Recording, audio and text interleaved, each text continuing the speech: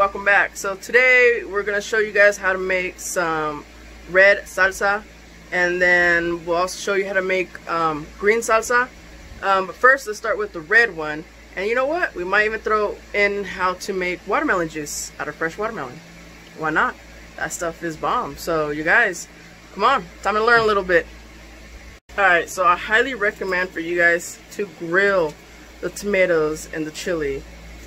Just because it gives it like such a better flavor when you make your salsa. It has that grill flavor to it. So again, grill. People boil them, but I like them grilled because it just tastes so much better.